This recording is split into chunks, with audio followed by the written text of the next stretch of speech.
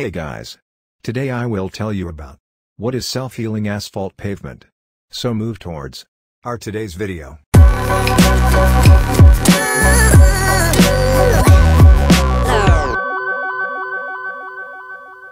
Self-healing asphalt. Asphalt is mainly used for road construction. While laying an asphalt pavement, stones are rolled into a wearing layer of asphalt. Asphalt works as a binder to hold these stones together. Yet there are several factors such as temperature, rain, etc. that can cause cracks on the surface. These cracks get broadened by continuous wear and tear caused by vehicles, leaving portholes which can slow down smooth traffic movement. With the purpose of reducing these cracks, researchers have come up with several self-healing ways for asphalt, which are as follows. Self-healing asphalt using steel fibers. Self-healing asphalt using iron oxide nanoparticles. Self-healing asphalt using cap-heal sunflower oil microcapsules. Self-healing asphalt using steel fibers.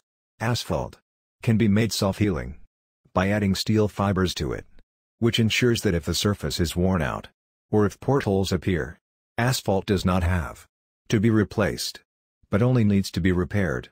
The iron particles are heated remotely by magnetic field. Steel fibers in the road are heated up by induction heating, which prompts heat to the mortar, causing it to melt and reset at its original location, or self-heal. Self-healing asphalt using iron oxide nanoparticles. In this method, researchers have used the same approach as in the previous method. The only difference here is that they will be using iron oxide nanoparticles in place of steel fibers. Like the steel fibers, these nanoparticles tend to heat up when in contact with the magnetic field, and instead of an induction machine, we use magnetic coils. In this method, it heats up the surrounding bitumen, which melts and start healing itself. Self-healing asphalt using cap-heal. This method comprises use of sunflower oil to repair the asphalt.